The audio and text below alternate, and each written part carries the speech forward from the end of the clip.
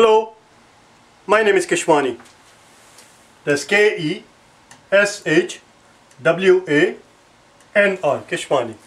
We are here because we want to prepare for the GRE.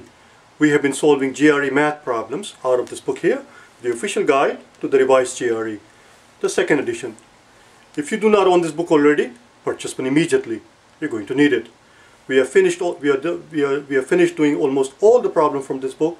If there is any problem at all that gives you difficulty, and if you wish to watch the solutions of the problem, you will find all the solutions from day number 251 through 400. From 251 through 400, this book happens to contain in almost all the same question, and in most cases appearing on exactly the same page numbers as the ones that appeared in the first edition of the revised GRE. We are finished doing all the problems from this book. If you are interested in watching the original solutions to the problems, you will find the original solutions from day number 1 through 250. Original solutions tend to be a little lengthier, and they tend to be a little bit more in depth. Right now, as we speak, we are in the process of doing some quantitative comparison questions. Quantitative comparison questions are a very important part of the exam still. They are a big chunk of the exam. Unfortunately, the new book, the revised GRE books, do not provide us with enough practice questions for the quantitative comparisons. For that reason, from day number 401, we began solving questions out of this book, the 10th edition of the general GRE. Right now, we are on page number 279. Please turn to it, page number 279, problem number 1, the very first problem. Problem number 1, given the fact that it is 1, when it was given, 87% of people had no trouble with it at all. Here's what the problem says. In column 1, we have 2/3 minus 1 minus 1/3 versus 2/9. This is too simple, as I said. 1 minus 2/3, 1 minus 2/3 is 1 minus a third is 2/3. 1 minus a third is 2/3 because 1 is just 3/3. So it's 3/3 minus a third is 2/3.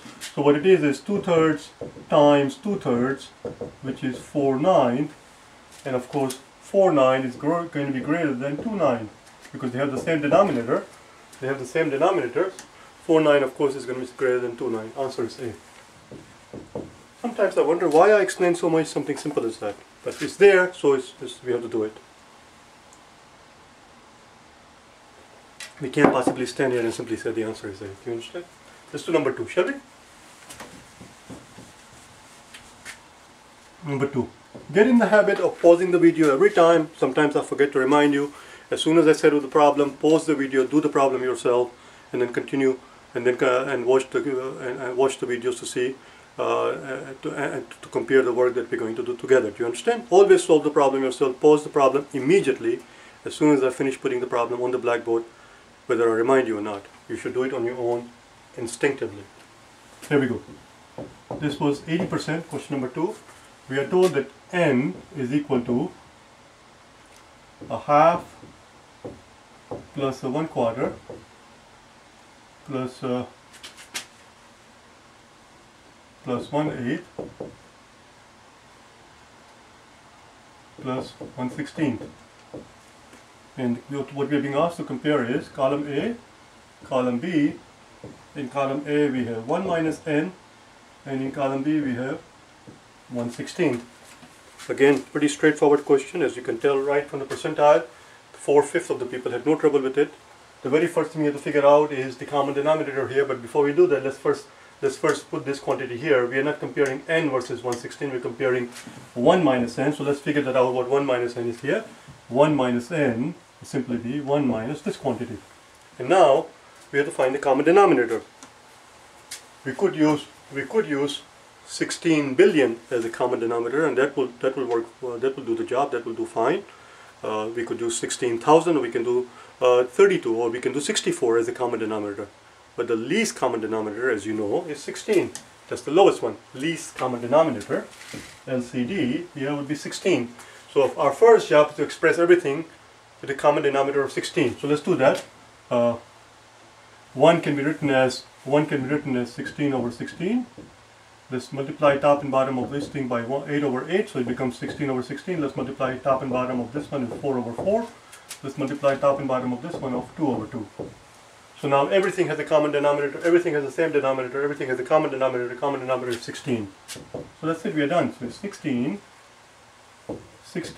minus is 8 times 1, which is 8, 4 times 1, which is 4. Oh, this should have been, I'm making too much of a mess here. I'm making too much of a mess. Oh, Jesus. Let me start again. It's a simple thing, and I try to be cute, and sometimes it doesn't work out to be cute. You understand? I should have left it the way it was. Let's do it in the most straightforward way. 1/8. What happened was that I forgot to distribute the negative sign. If you put 1 minus here, that minus is distributed throughout. I forgot that. So let's just figure out what this is. The common denominator is 16, so we can write as the common denominator of 16. We'll have 8 over here, we'll have 4 over here, we'll have 2 over here, and we'll have 1 over here. That's it. 8 plus 2 is 10, 10, and 4 plus 1 is 5, so it's 15 over 16. There you go. Our job is to make this thing as simple as possible, not to make it as complicated as possible, which is what I was doing. So therefore, since n is 15 16, 1 minus n would be simply 1 minus 15 16, which is 1/16, of course, which is 1/16 because 1 can be written as 16 16. So 16 16 minus 15 16 is 1/16, which is what we have here. The answer is C. The two quantities are equal. Number 3.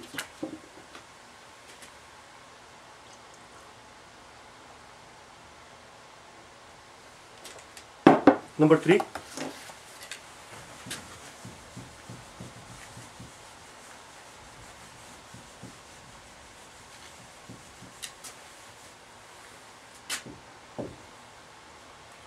Ninety percent of people who took the exam had no trouble with it. 5 raised to 3 versus 3 raised to 5. I insist that you do this one, not just this one, but I insist that you do all the problem without the calculator, even though the calculator is allowed on the exam. As I have told you many times in the past, the calculator does not speed things up. The bloody thing slows you down. When there is a problem, when there is a legitimate call for the use of the calculator, where the calculator actually speeds up process because the computation is too complicated, in such a scenario, I will tell you myself that this calculator calls for this problem calls for a calculator. Do you understand? That the usage of the calculator in this particular problem is warranted. But until I tell you that, leave the bloody thing alone. Do you understand? I'm going to get out of your way now. I want you to pause the video, do it yourself by hand, and then continue and compare your work against the work we're going to do together. But always remember, these questions are called quantitative comparison, not computation. That's your hint. I'm going to give you 5 seconds to pause and unpause the video.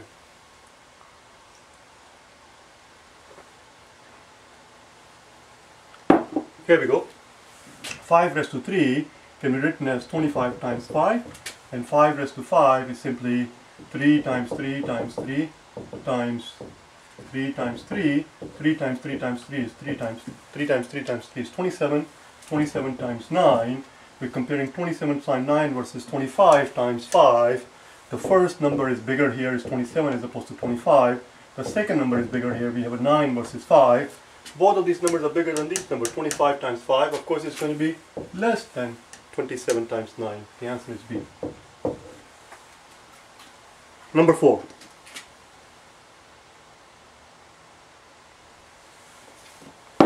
Number 4.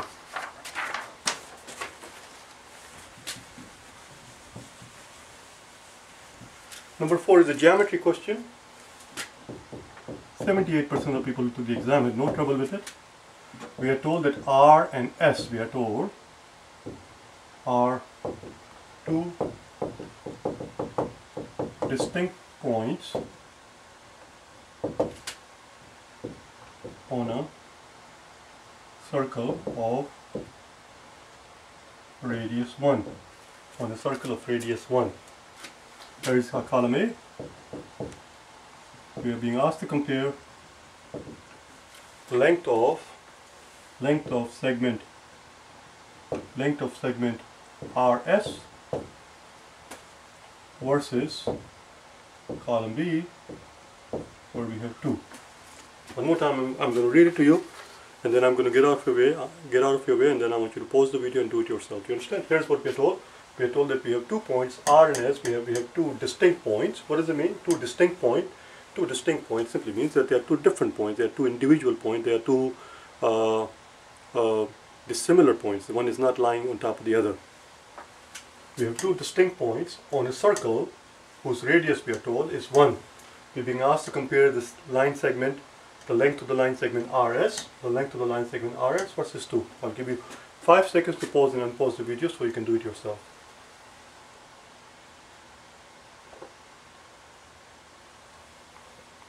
Here we go. It's very straightforward. We have 2 distinct points R and S, but they tell us absolutely nothing at all as to where these 2 points are located. All we know is that they are located somewhere on the points. So one possibility might be something like this. Maybe this is R and maybe this is S. If this is R and this is S, we know the radius of the circle. We are told that the radius is 1. This distance is 1, and therefore from here to here is going to be 2. R to S, if R and S are sitting like this, it has a name. What do we call a line that joins 2 points on the circle? One more time. What do we call a line that joins a line segment that joins 2 points on the circle without going through the center? It has a name. It is called a chord. And chord by definition, it's going to be less than 2. So if the R and S happens to be like this, they will form a chord. And the length of the chord is going to be less than the diameter. Because that's what 2 is. 2 is the diameter here. 2 here represents the diameter. It represents the diameter because we are told that the radius is 1. So if they happen to form a chord, then the chord is going to be less than diameter. In that case, the answer is going to be B. On the other hand, if purely by chance point R and S happens to fall in such a way that they fall on the opposite end of the circle, if they happen to fall here, let's call them R prime and S prime to distinguish them from the odd pair. If they happen to fall like this, where they happen to, purely by chance, if they happen to go through the center, well then the length of the line segment RS in this case is the same as the length of the diameter, because that's what that is, because it's going through the center.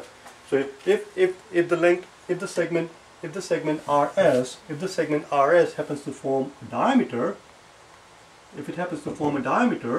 then diameter of course is equal to 2. In that case, the answer would be C.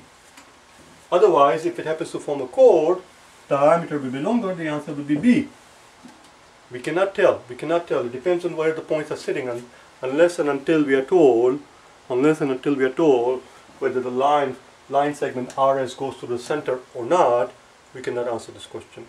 If line segment RS happens to go through the center, then the answer should be C. If it doesn't go through the center, then the chord will be shorter than the diameter. The answer here is D. The answer here is D. Number 5. Question number 5. Let's see what 5 has to say. Let's see, we are done with this one. Question number 5, the percentile was 77. We are told that we have X. We are told that we have quantity X, which is less than 5. We are also told that we have some quantity Y, which we are told is more than 12. What we are being asked to compare in column A is Y minus X versus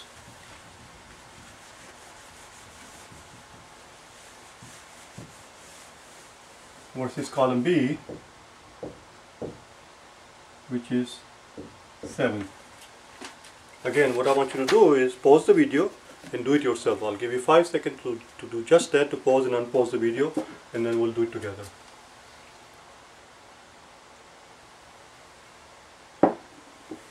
Well, there are two ways we can go about doing it. One way, one straightforward, simple, most economical way, is to just plug in some numbers for these variables. Just plug in some numbers and see what happens. For example, we are told that x is less than 5. If x is less than 5, if x happens to be 0, then 0, and then if y is more than 12, we are told, y is more than 12, let's pretend the y is 13. If y happens to be 13, then we'll have 13 minus 0, which is 13, which is more than 7. In that case, the answer would be A.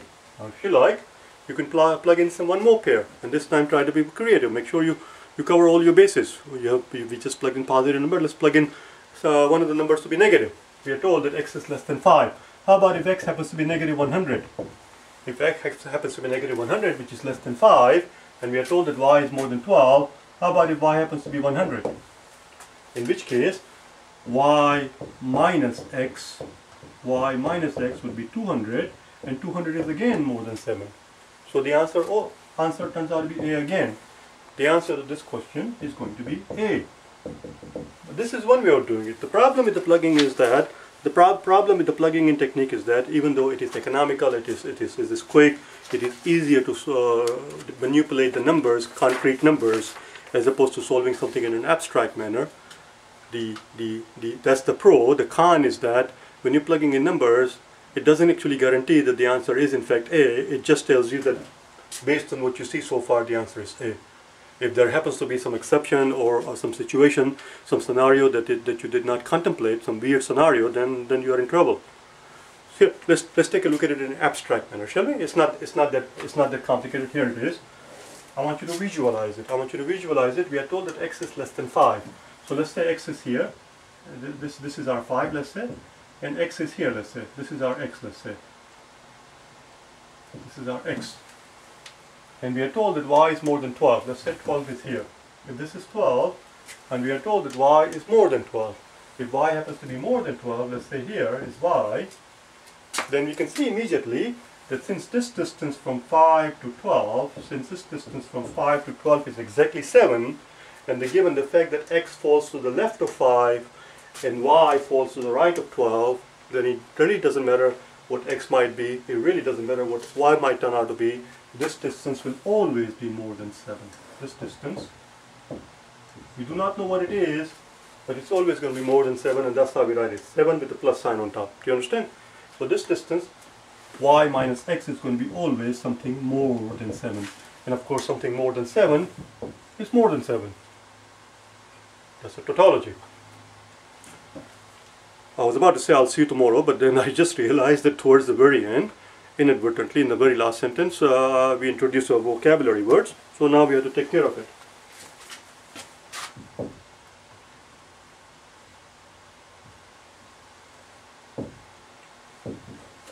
Tautology.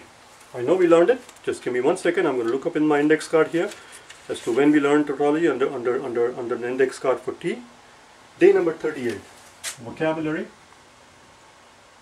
Day 38. If you're interested in improving your vocabulary, just type in GRE vocabulary words, day 38, and learn the word tautology.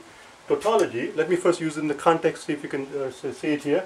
So what we said is that since y, we're going to use the word tautology in the context here, it will appear towards the very end of the sentence. What we said is that since y is more than 12, we are told, since y is more than 12, y will appear to the left of 12. Since we are told that x is less than 5, therefore x will appear to the right of, y will appear to the right of 12, and x will appear to the left of 5. And therefore, as we can see clearly, that this distance from x to y is going to be something more than 7. We do not know what it is exactly, but whatever it is, it's always going to be something more than 7. Y minus x, this distance from y to x here, this y minus x, is always going to be something more than 7, and something more than 7 is of course more than 7. Something more than 7 is of course more than 7. That was a bloody tautology. A tautology is something that is true by definition. Learn it in the video in detail. Do you understand? And you will learn some other interesting, useful words that will help you raise your score in the English portion of the exam. I'll see you tomorrow, okay? Bye now.